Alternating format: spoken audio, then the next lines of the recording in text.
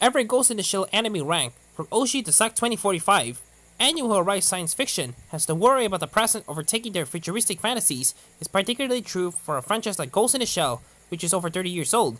The first chapter of the manga came out in April 1989. It has developed strong events like the collapse of Japan's bubble economy, the last decades, and increase in deployment of Japanese self-defense troops abroad, and 17 prime ministers. Just to name a few, Under Ghost in the Shell has maintained its core team of Major Motoko Kusanagi, Batou, and the rest of the counter-terrorism group of Section 9 trying to keep the peace. To a greater or lesser degree, all of its various permutations have responded to world developments as well as the visions of their creators and interpreters. What follows is my complete subject rank of my various visions of the world of Ghost in the Shell, resident vote number 1 cyberpunk anime by readers of Otaku USA. From worst to best, and take worst with the grain of salt. Here, even at the least engaging, I take most versions of the Ghost in the Shell before a lot of the other stuff that's out there. Ghost in the Shell Arise. When Arise came out, Ghost in the Shell has already been shown 3 films, 2 TV arcs, and a slew of novels and games in addition to Masamune Shiro's manga. At that point, creating a new origin story for Kusanagi and her compatriots, with new voice actors stepping in these roles, was definitely a risk, and unfortunately it was one that didn't quite pay off. One of the reasons I mentioned politics and the Japanese self-defense forces in the intro is that the Ghost in the Shell has always been a very political beast. Masamune Shiro's original manga deals heavily with political machinations, both geopolitical as well as the internal in Japan, while Arise generates some dramatic action scenes, having the core of the story be about the squabbles between different corporations and government agencies drastically lowers the stakes since it's so hard to care which side wins in the end. It is not just the internal power struggles that threatens to derail Arise. I really hate the term technobabble because it's too often used by people who haven't paid close enough attention to what's going on. Well, that's probably the best term to describe Arise's take on its technological future. Another reason Arise comes in last is due to how it's released. It was the first Ghost in the Shell OVA series released in 4 increments in 2013 and 2014.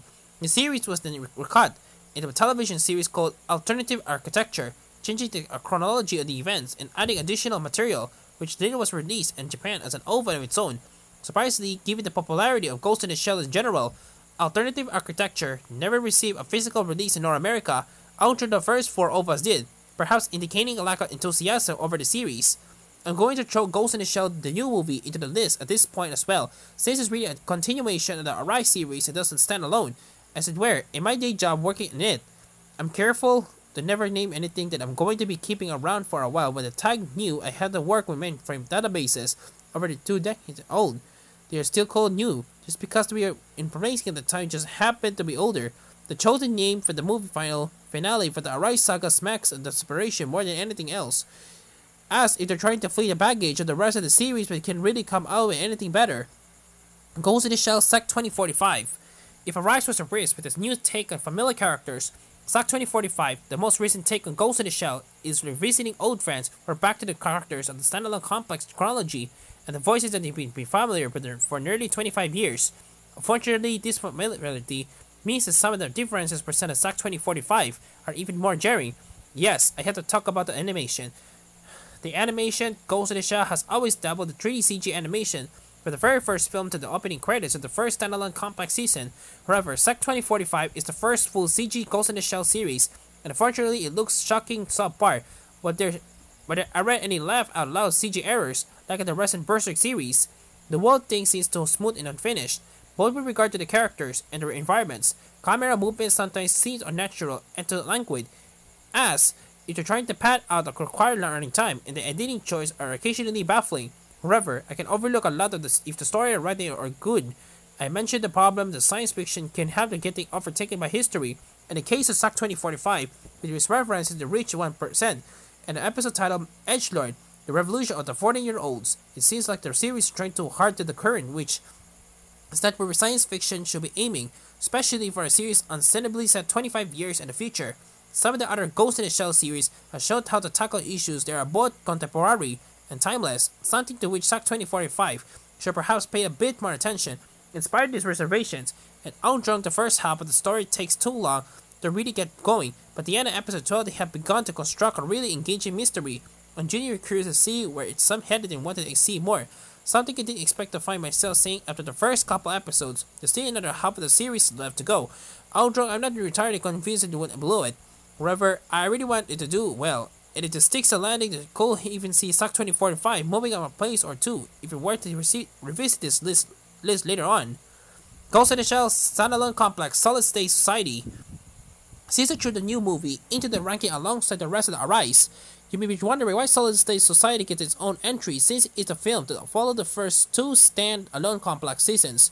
Although SSS falls into a bit of the same trap that Arise does, getting a bit too self-satisfied with its own political complexities. It does exist as its own thing rather than as a mere extension of the previous standalone complex escapades. One of the strengths of SSS is that it demonstrates some genuine character development after the end of the second gig series. Kusanagi is left Section 9 and has ventured out of her own, rather than Major to rent him, and Bato has become something of the lone wolf, a development that we can also see in Innocence. One of the characters, Tokusa, is perhaps the most interesting here, as it develops into the leader and manager of the sometimes unruly Section 9. Although Aramaki is still at the top, it becomes Tokusa, who holds the team together and gives them directions on a daily basis. Even when we're watching it, after all this time, I still get a little emotional during a hallway scene with Tokusa and his daughter. It's a good film that can make you care about a character in this way. I just wish other aspects of Triple S held together as well. It's not that it's a bad film, but it doesn't have much of the substance to say, which is a bit of letdown following the phenomenal second season of Standalone Complex. Ghost in the Shell Standalone Complex first season. But the first season of Standalone Complex came out in 2002. We have only seen a tiny bit of Ghost in the Shell in animated form. They have been Mamoru Oshii's 1995 film. Of course, they are also an animated introduction in interstitials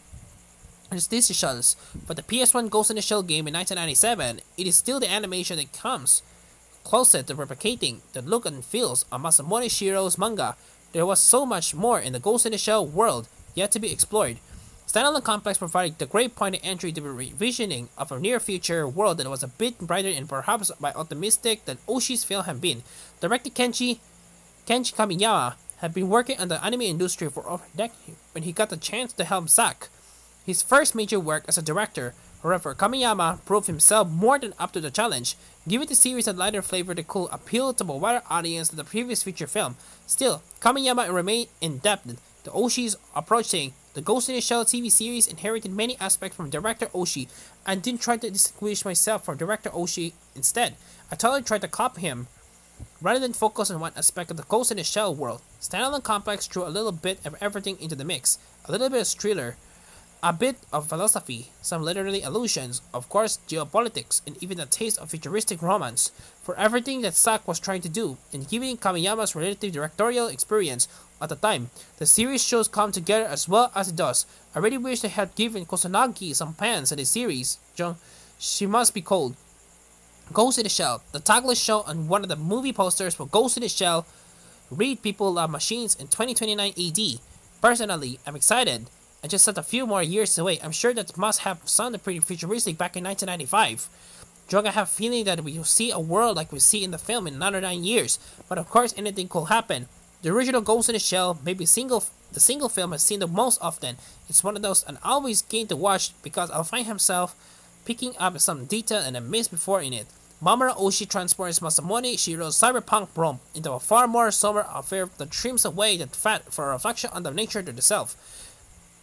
When I put like that, it seems amazing that the film has been as popular as it was. For decades, the fact that Ghost in the Shell's top and Billboard sales chart in the US has been a selling point both in the US and Japan. I still see the fact repeated in Japanese, and occasionally to this day. However, the success of Ghost in the Shell wasn't a historical fluke. Even if a director and other members and other creative staff didn't have an international audience and mind when they were working on it, the producers certainly had their eyes on market outside Japan. In 2008, a revamped version called Ghost in the Shell 2.0 was released. This new version took the original and altered certain scenes to render them with 3D CG animation, which unfortunately doesn't mesh well with many other surrounding scenes. It also reworked the entire color palette of the film, giving it an amber hue rather than the green of the original. I think there were two main reasons for this. The color change tied the film aesthetically closer to some of the Oshii subsequent works like Avalon, while simultaneously distinguishing it from The Matrix, which is taking a lot of the film's aesthetics and even duplicated a few scenes. Ghost in the Shell 2 Innocence. Outrun Innocence appears here in the penultimate position. It's probably my favorite piece in Ghost in the Shell media. Like the 1995 film, it adapts some of the events of Masamune Shirai's original manga, but it puts a completely different spin on things. Rather than a futuristic police procedural, it becomes an investigation into longing and what it means to be human. The plot of the film is depicts Section 9 trying to solve a mysteries of murders, but the film is really about the lonely man searching for the only person who ever meant anything to him, and how the relationships can transcend species and technology. It's deep, man. At least, that's my take on things. It can also empathize with those who have no patience with director Oshii's various philosophical renderings and literary allusions. I can completely understand those who want to throw the word pretentious at this film. Andre and strongly disagree. It's not just pretending to have a great significance. It does actually have the depth of meaning it thinks it does. It's not trying to be accessible, and that's why I love about it. I could go on and on using innocence as a jumping off point to engage with all manner of philosophical speculation, to plant the depths of knowledge and weave new tapestries of thought. See, this film gets me all worked up. I think every film should stand on its own and not acquire the knowledge of what might have happened in other media. I also have to recommend the novel After the Long Goodbye by Masaki Yamada as a way of gaining every further insight into Bato's character leading up to the event of Innocence. There are other Ghost in the Shell novels, including a couple of late 90s, one by Akinora Endo, and they never made it into English, and the trio standalone complex by scriptwriter Junichi Fujisaku that did. It was one of definitely the best, even if it didn't necessarily occur for Innocence. Ghost in the Shell standalone complex second gig. The second Ghost in the Shell TV season is a perfect summation of everything that can go right with the series. Unlike the first season, film director Oshii was a part of this arc, credited with the providing story concept. Outrun, or the other instance of standalone complex can be hit or miss. Second gig is consistently powerful throughout, with nary misstep. Innocence may be my favorite, but second gig does such a masterful job of balancing action, political intrigue, and techno philosophy in a watchable way that can have to put it at the top of my list. One of the critics of Stock 2045 is that they tried to include contemporary reference that made the series actually seem somewhat outdated in the future setting. Second Gig is a great example of how they engage with currency issues while still remaining timeless in a way. As with solid state society dealing with the issue of the engaging population, Second Gig deal with another issue putting pressure on Japanese civil and political systems, that immigration, in a way, more as they made other issues. This strikes at the heart of both Japan and anime itself, is Hiroki Asuma put it. The very affection for Japanese image is not considered a necessary condition of being an otaku, but what makes something Japanese. Anime is a fantastic visual thinking drunk this very question if we're imagining about how to deal with the crisis of immigration and refugees that will unfortunately probably become even more commonplace due to the instability fostered by the global warming.